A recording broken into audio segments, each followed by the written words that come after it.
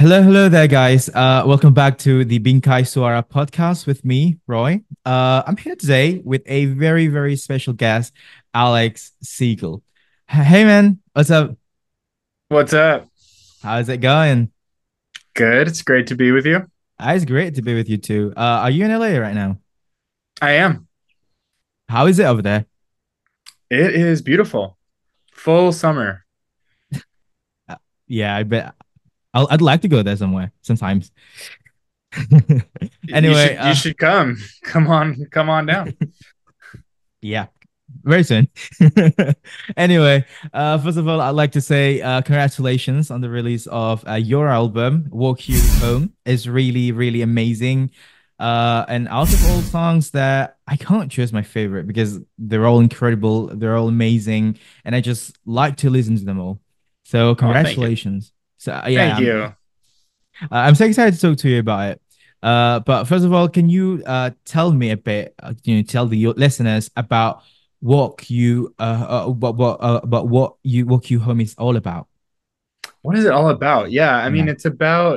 it's about walking yourself home, I think. I think it's about certainly when I made it, I was connecting to myself and it was a very healing process to create the music and yeah, just getting in touch with my feelings and kind of jotting them down into little songs as I was going day by day. And then after a few months of that, I looked up and I was like, oh, I have an album. And that was pretty much it. Yeah. Okay. Uh, where did you get the inspiration to create this album? Is there any particular inspiration for you to decide to make this album in the first place? Yeah, I think I mean I'm always creating music. At that particular time there was just a lot going on in my life, like it was sort of leading up to actually getting engaged to my partner I've been with for 5 years. So sort of some of the songs are about the stuff we were going through and overcoming the doubts that you feel about somebody and kind of how good it feels to take a leap of faith Yeah. and um and yeah, just the different facets of love. And yeah. And I'm sure you had such great time making it. But out of the 12 tracks in the album, if you were to choose one, is there any specific track that really stands out to you in some of how you made it or how that you really enjoyed writing it during the process? That's a great question. Wow. I think Willing to Change was the song that I made first on the album. And when I made it, I didn't want to show anybody Okay. for like a while because I felt like I had it was just a feeling like I'd Yeah. stumbled into the something new that I was excited about. So I didn't really want to let anyone in on it just yet. Like I would like keep it a secret to myself. And yeah, so I think that one kind of set the tone. And uh yeah. Did you have some sort of inspiration, like a musician that drew you into becoming an artist when you grew up as a kid? Oh wow. I listened to the band Sublime, which was Sublime, yeah. very popular, like I think in Southern California where I grew up.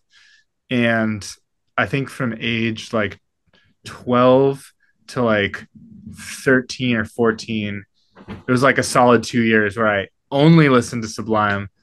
And I Wow. remember I was at summer camp one time, and the counselor, he was like this, he was like, you should check out Modest Mouse. Like, there's other bands besides Sublime. And I was like, no, that there aren't other bands.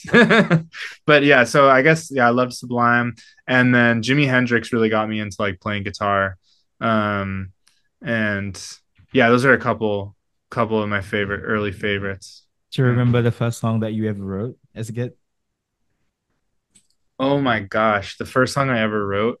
Yeah. Well, it's funny because back then it was probably like 15 or 16, and it was all like very electronic, like beats. Yeah. that I used to make, and I didn't sing back then, so I sang with like Mm. a vocoder. I don't know if you've heard like a vocoder, but it sounds like a robot Yeah, singing yeah, kind yeah. of.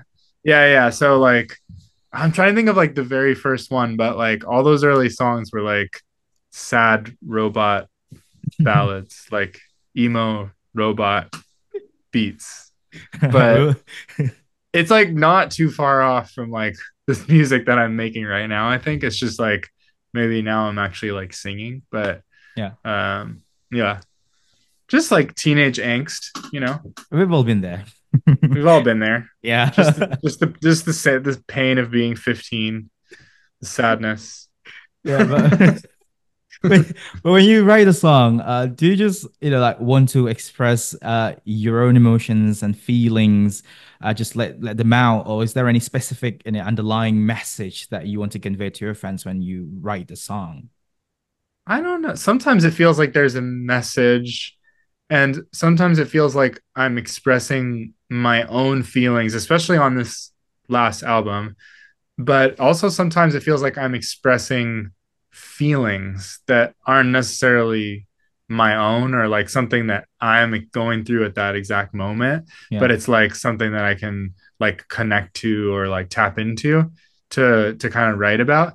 Um yeah, or just something that just feels right to express. But I don't know if I would say I have like messages that I'm trying to like get across, but maybe yeah, feelings. Yeah. yeah. And how do you stay inspired or motivated to create new songs? I just don't do it if I don't feel inspired to do Yeah, it. Like I don't like force it, you know?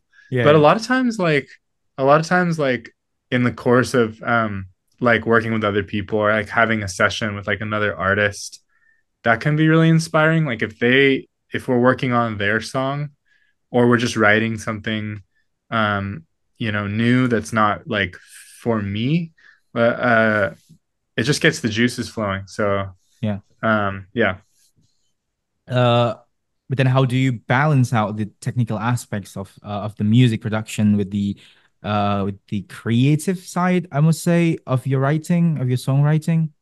How do you balance them out? Hmm. Wow, that's a cool question.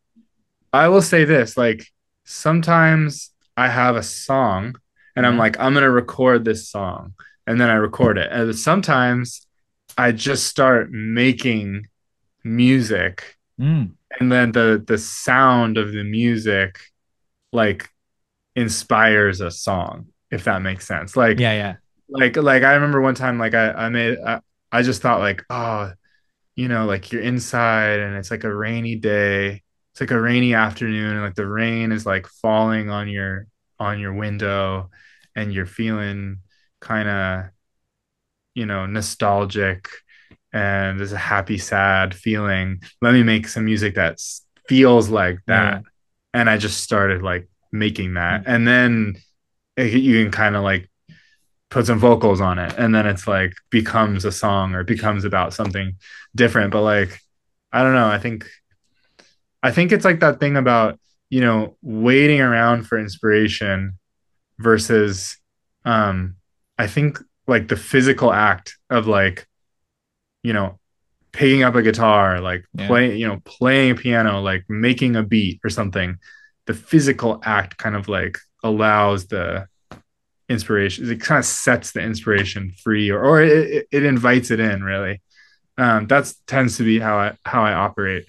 Um, More so than like kind of waiting for like a magical feeling to like come yeah. out of nowhere. Yeah. Yeah, well, as a creator, as a songwriter, what is it like when you hear that your songs, your music has have really helped someone in a hard time? Like just really helping them persevere when it's so hard to think positively. How what is it like for you when you hear about that? I feel like that's the best feeling.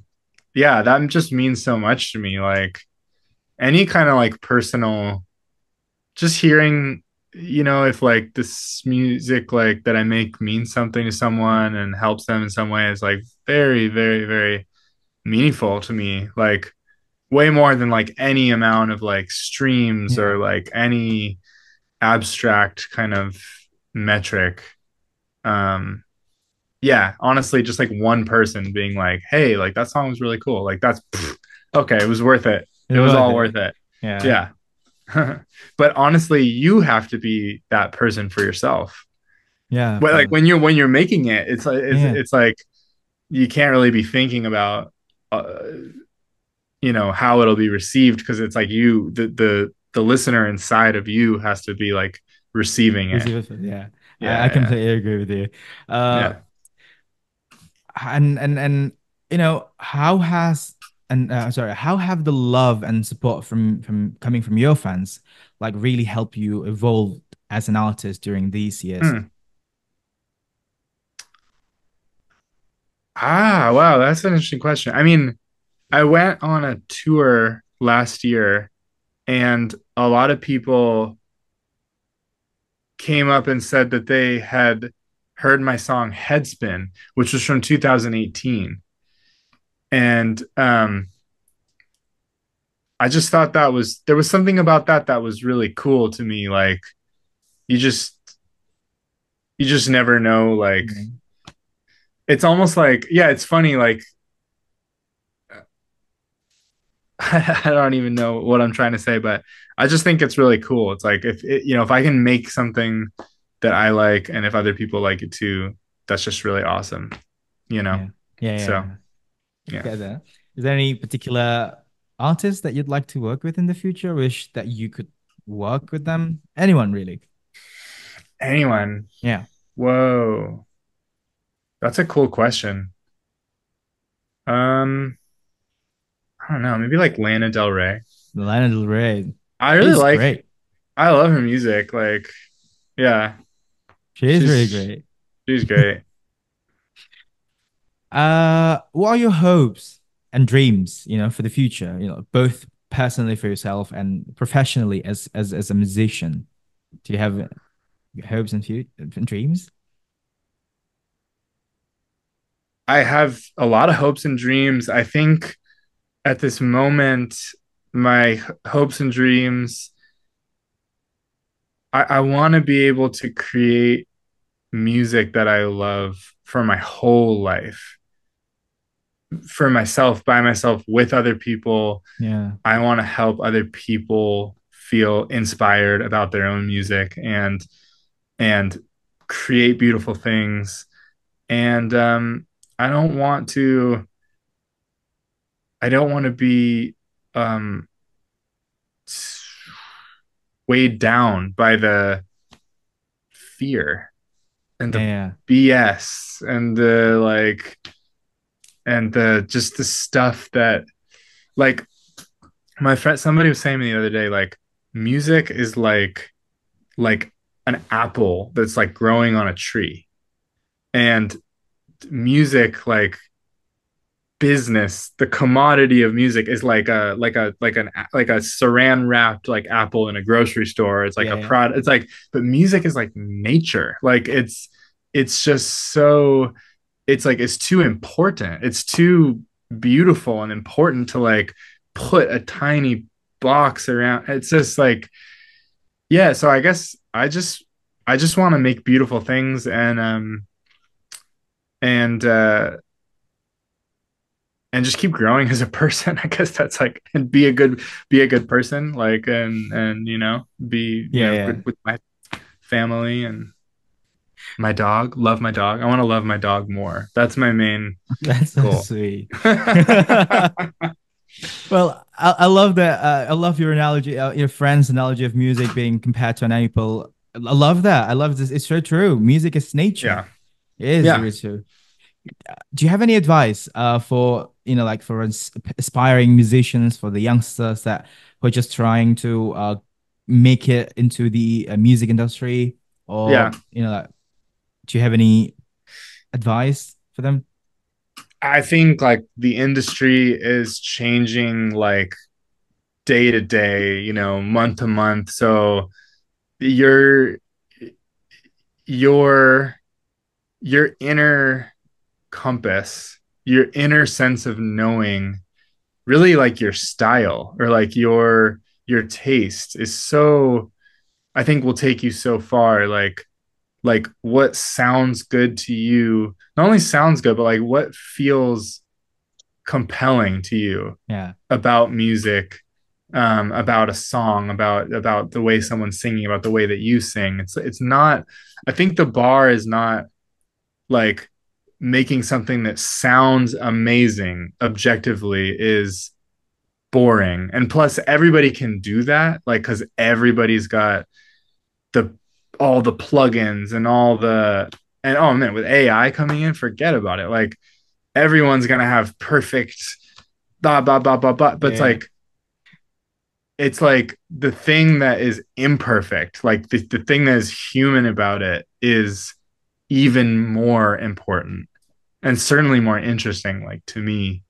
And it also just feels good to make music. So you keep following that feeling and it'll take you somewhere. Well, Yeah, thank you so much. That wraps up our talk today. It's been such a pleasure chatting with you, Alex. likewise. I'd love to have another conversation with you in the future. I hope to Yeah, do so. Once again, congratulations on the release of Walk You Home.